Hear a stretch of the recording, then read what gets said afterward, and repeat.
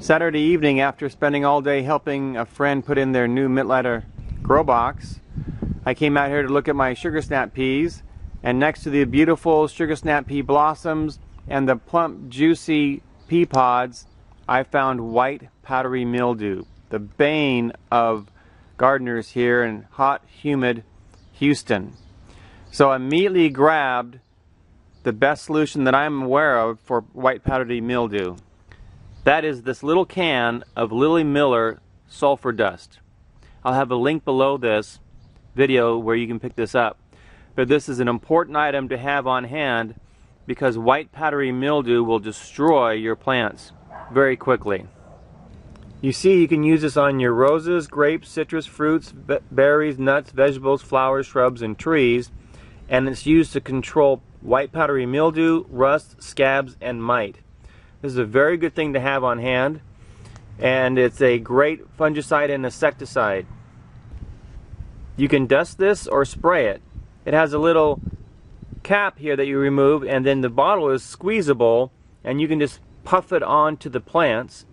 However, here where it's really windy, that wouldn't seem to work very well. So what I did is I took 3 tablespoons.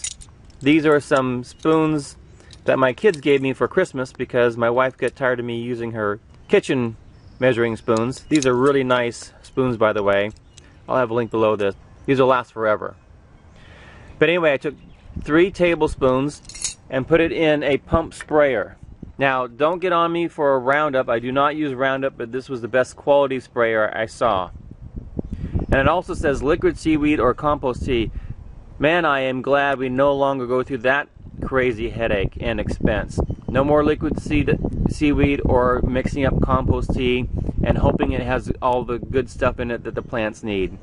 I'm just using this as a sprayer.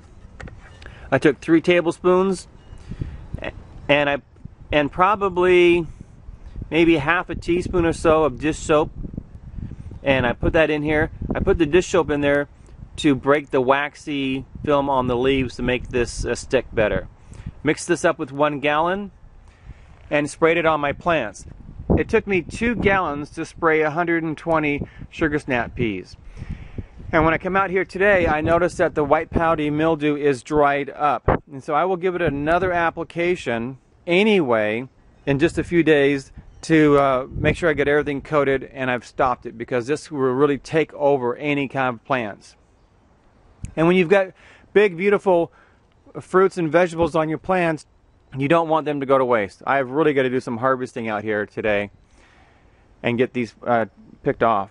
But anyway, if you have any concerns with powdery mildew, pick up a container of sulfur dust and use it, and it will do a great job. But remember, you can't just apply it one time. It's designed to be put on 2 or 3 times, and that should take care of the problem.